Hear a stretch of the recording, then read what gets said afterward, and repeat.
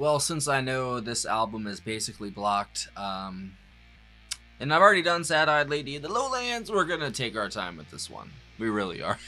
We're gonna have it done by the end of the month, but I'm definitely gonna not do like 4 freaking track ones that are just blocked, and then it's annoying, man. Hi. Hi guys, welcome to Lee Reacts. Hope everyone's having a good day. I know I am. We are back with 2 tracks from the master himself, Bob Dylan. We are continuing our journey through Blonde on Patreon for a couple days at least. Hopefully it'll be up by like Friday or Saturday. We're doing 2 tracks today. The next 2 tracks, we did Visions of Johanna, and the first 3 tracks last week. We're doing track 4 and track 5 today, which is One of Us Must Know Sooner or Later and I Want You.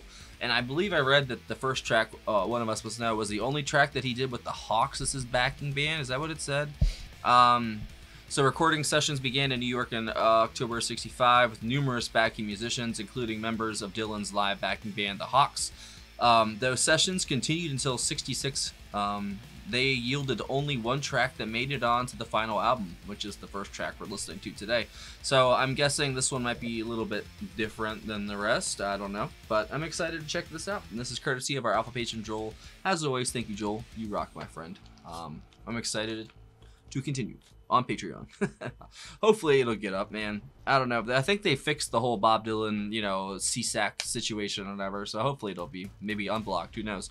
All right, One of Us Must Know Sooner or Later by Bob Dylan. And if you want to get a video just like this, join our Patreon. It's in the description. $15 tier or up, you get 1 free request a month. Don't forget to like and subscribe. That's it. I'm done. 3, 2, 1, go. I'm trying to fit it all in one little section now. I got an ad sponsor coming soon next week. I didn't mean to treat you so bad. You shouldn't take it so personal. I didn't mean to make you so sad. You just happened to be there, that's all. When I saw you say goodbye to your friend and smile, I thought that it was well understood that you'd be coming back in a little while. I didn't know that you were saying goodbye for good.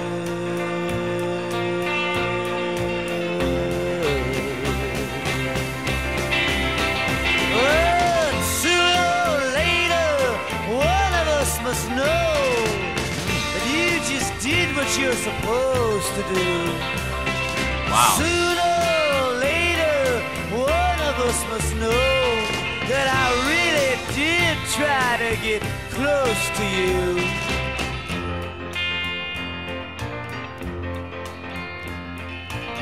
I couldn't see what you could show me. Your scarf, it kept your mouth well hid.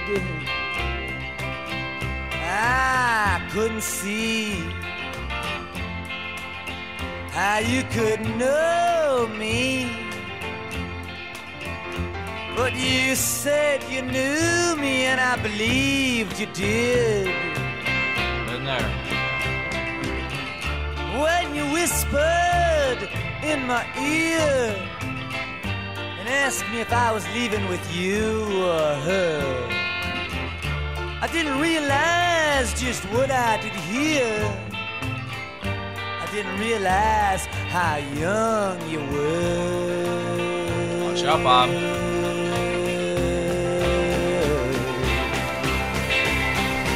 But sooner or later, one of us must know but you're just doing what you're supposed to do. Sooner or later, one of us must know that I really did try to get close to you.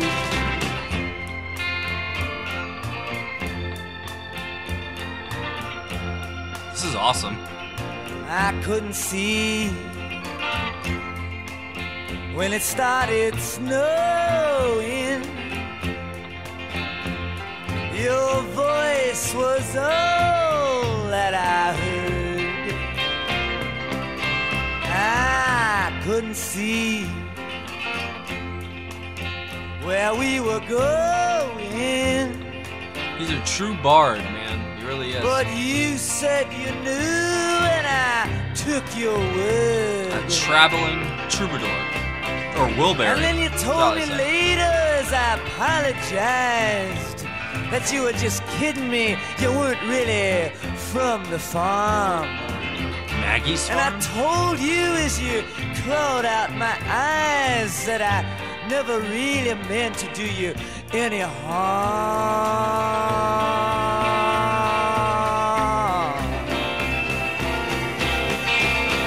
But sooner or later, one of us must know that you just did what you're supposed to do. Sooner or later, one of us must know that I really did try to get close to you.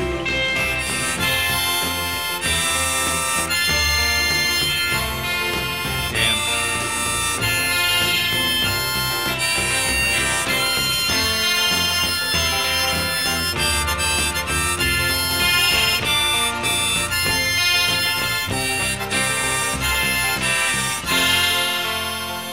Harmonica, bro, every time. It's like a gut punch. He knows exactly when to use it. I want you.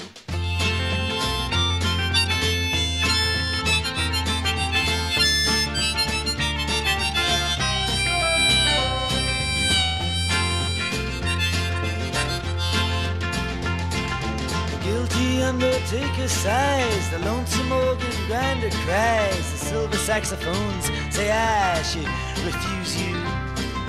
The cracked bells and washed out horns blow into my face with scorn, but it's not that way, I wasn't born to lose you. I want you, I want you, I want you so bad. Honey, I want you. The drunken politician leaps upon the street where mothers weep, and the saviors who are fast asleep, they wait for you. And I wait for them to interrupt me drinking from my broken cup and ask me to open up the gate for you. I want you, I want you, yes, I want you so bad. I love that. Honey, I want you. Now my fathers, they've gone down. True love, they've been without it. But all their daughters put me down, 'cause I don't think about it. Well, I return to the Queen of Spades and talk with my chambermaid. She knows that she's not afraid to look at her. She is good to me, and there's nothing she doesn't see. She knows where I'd like to be, but it doesn't matter. I want you, I want you, yes, I want you so bad. Honey, I want you. Now your dancing child with his Chinese suit, he spoke to me, I took his flute. No, I wasn't very cute to him, was I?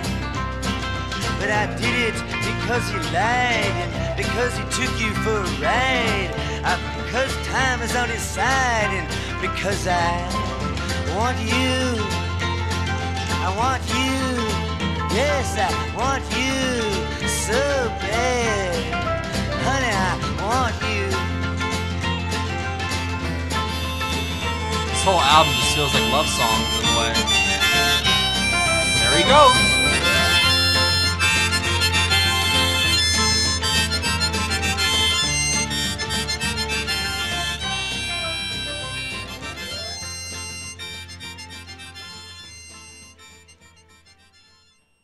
Well, that was a great little, basically 8 minutes right there of Bob Dylan.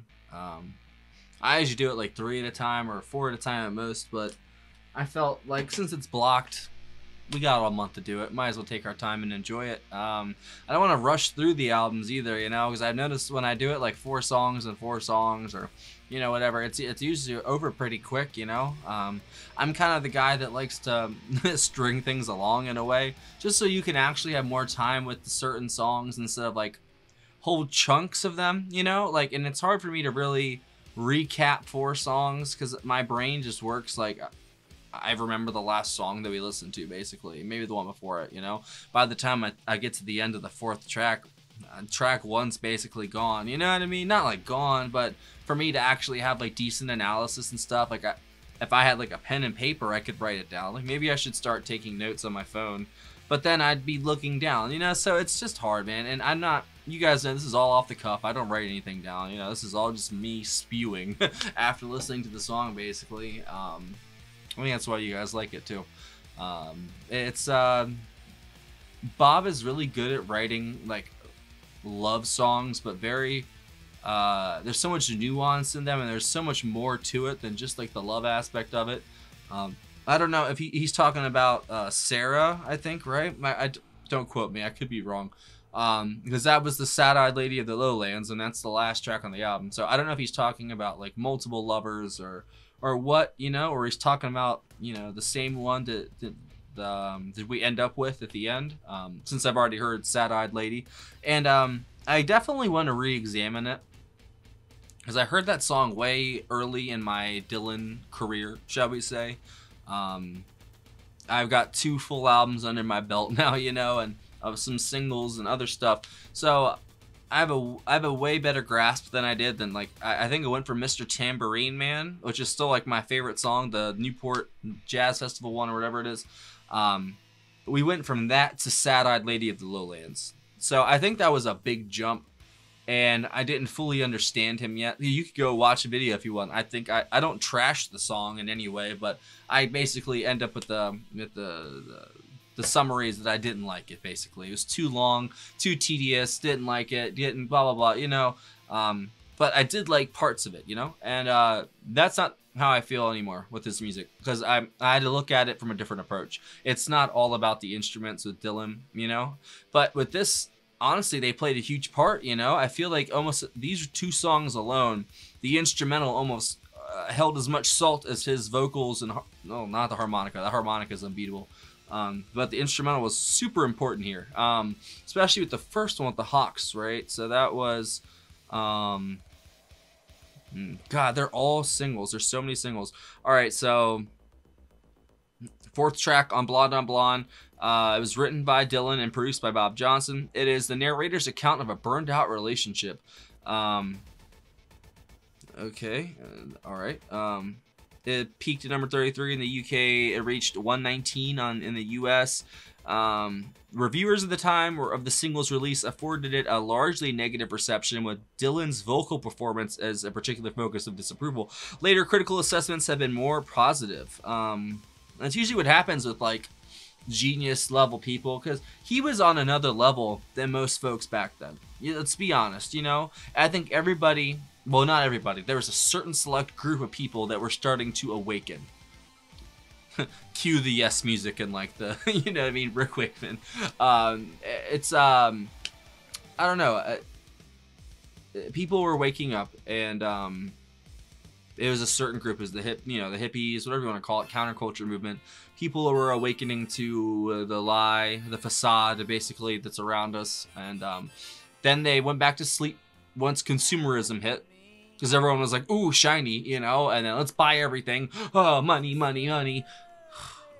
Thanks, you know.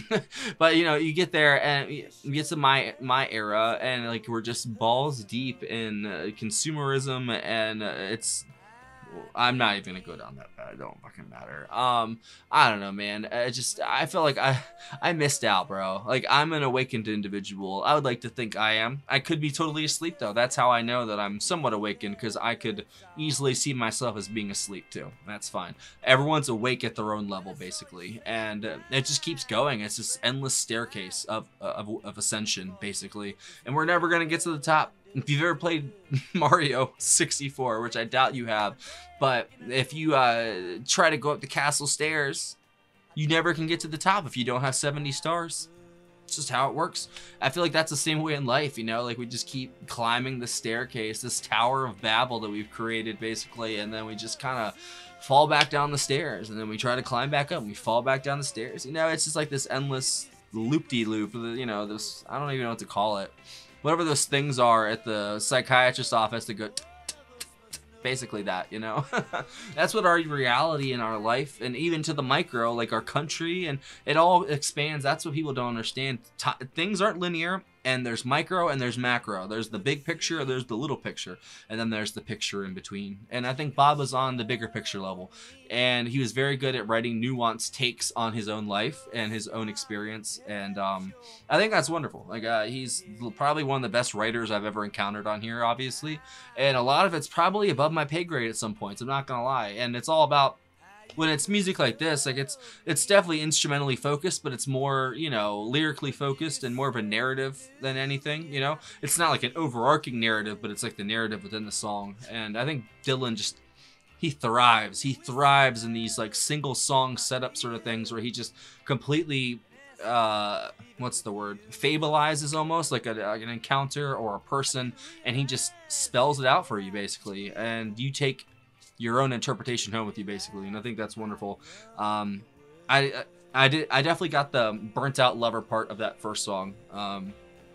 You could feel it. And then it said for the instrumental people, all right, so it was Al Cooper, I knew it, on organ, Rick Danko on bass, Bobby Gregg on drums, Paul Griffin on piano, Robbie Robertson on electric guitar, and Bob Dylan on vocals and electric guitar. And that was One of Us Must Know. Oh yeah, and Queen Jane Approximately was the B-side. Interesting. So then we go back to that. So I would definitely say that the guitar, the kind of interplay between the organ from Al Cooper and Robbie on the guitar was fantastic. And then of course Dylan was great, dude. Dylan's always great. I don't even have to say that. You know, you guys already know. Then I Want You, is basically the song has been interpreted as a straightforward expression of lust. Although critics have highlighted that the symbolism of the song is complex, it was the last song recorded for Blonde on Blonde, with several takes recorded in the early hours of March 10th, 1966. It has received a largely positive critical reception, with a number of commentators highlighting Dylan's use of imagery, although some of the meanings are obscure. I would agree with that summation. Very obscure. But that's so funny that the second one got largely positive critical reception, but the first one didn't. They felt very similar, but two different sort of sides of it, you know? It was almost like the first side was love and like burnt, because even burnt out love is still a form of love, you know? It's just you're burnt out on it. The second side of it was like the lust side. It's like, you know, the yin and the yang of what things can be. It's all about how you use it, you know? It's like AA, like I always say, you know, it's always good to go in and get what you need and get out, you know. Don't get chained to anything, you know, unless it's something that you want to be chained to, something that's good for you to be chained to, which it's very rare for those things to come around, like children, spouse, whatever. I'm not gonna say a good job, because you guys know I fucking hate money, bro. I hate it so much, and that's such a first world problem that someone like me can say that, you know. And I was literally, you guys don't even know, even a year ago, like I was barely affording a place to live a year ago. How times change, you know what I'm saying? Like, I literally just stuck my nose in the fucking dirt and I said, I'm gonna keep working at this until it works, and if it doesn't, then it doesn't.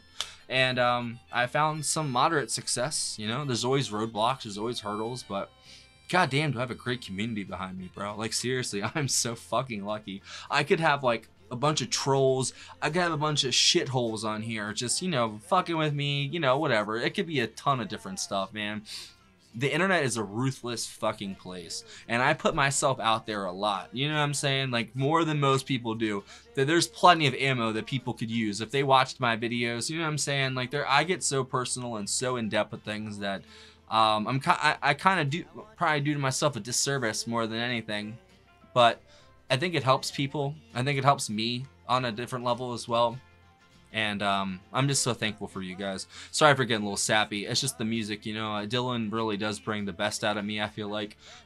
It wasn't always that way. It wasn't always that way, but I've come to love this dude. I really have, because he's just so deep. He thinks so deeply about things, and I can relate to him because I think deeply about the dumbest shit. You know what I'm saying? I have that much brain power and just extra shit going on in my head that I can devote my brain power to some stupid shit. Like, we are so lucky, we are so entitled, and we are so comfortable. And what are we gonna do when we get punched in the mouth later this year? It's gonna happen. I'm letting you guys know it's gonna happen. This year is not gonna end well. It's not. I laugh just because I'm scared, honestly. And that's what they want you to be. They want you to be scared, honestly. That's what they do. But I'm more afraid for them. I'm pointing to like my family because they're in the other room. But because I could give a fuck less about myself, unfortunately. I'm still not there yet. But worried about them. And I'm worried about our country, you know? And it's just gonna devolve into a bunch of fucking partisan nonsense. That's what's gonna happen, and I hate it so much. I hate our system. I hate our government and what we do. Like, it's so corrupt, bro, and it's so sad. And I'm not saying we ever weren't corrupt. Like, go back to like William McKinley, bro. Like, they're not every president, but every 150 years, not 150, every 50 to 100 years, Milton Fillmore. I mean, like, they're not, well, Fillmore's okay. Who is the one? Not Taft.